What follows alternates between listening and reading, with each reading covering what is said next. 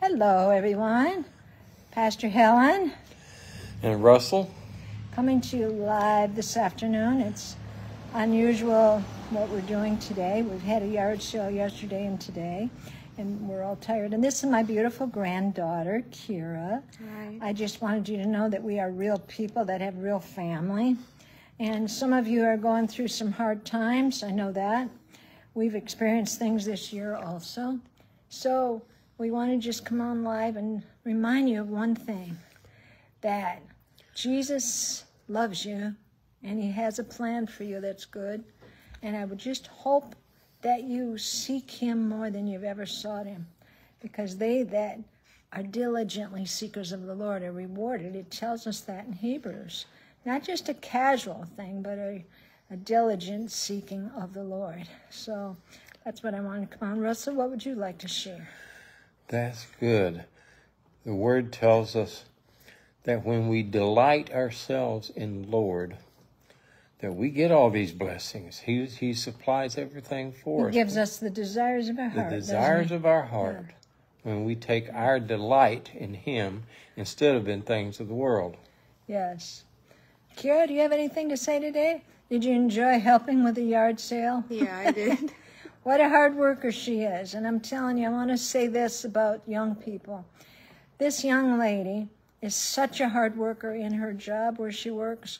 She never complains about it. She goes to school. She helps her mother. They have some serious physical issues. And I just want you to know how proud I am of you, Kira. And I'm saying this where the whole world hears it. Thank you. Because you're just an example to so many young people. And you know, hi, Lori Lynn and Ann. We're glad you're on with us today. And Tina. Mm-hmm. We just, you know, young people are good. They're looking for answers. And those of us that know the Lord can give those answers to them and share the love of God with them. And don't beat them up.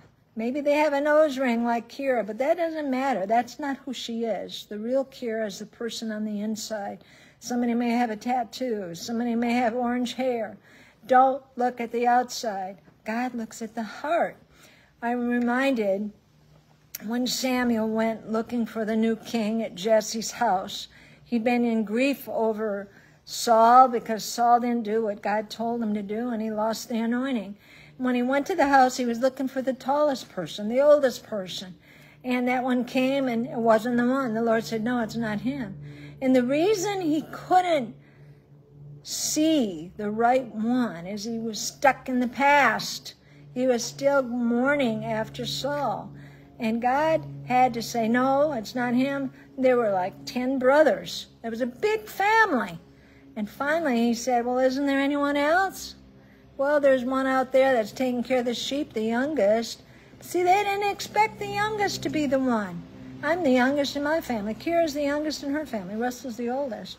But see, they didn't expect it that way. They expected to be the best looking or the tallest, and that's not God.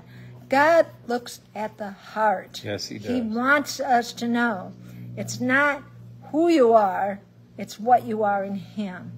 And David was the one that God picked because he was a man after God's own heart. We can do all kinds of things in the world, but if you're not after God in his own heart, it means nothing when we leave here.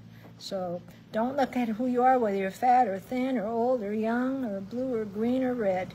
I'm telling you right now, God can work through you because he loves each one of us, and he wants you to know how much he loves you today. So don't give up. Maybe you're going through some refining, because I tell you what, in order to do what we did for a yard sale, I had to clean out the garage. And some of us have some things in our life we need to get rid of. Yeah. Get rid of them so that you can have a new, fresh start. So that's what we wanted to share today. We're not going to stay on long.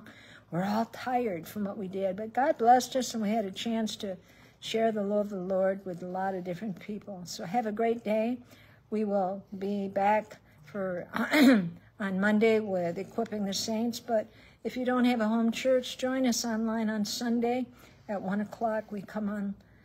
Sunday at 10 o'clock. Sunday at 10 o'clock. 10 we come o'clock on live. Eastern. So join us because God's got a plan. And I know it's good for you. Have a great day, everybody. Bye-bye. Be blessed.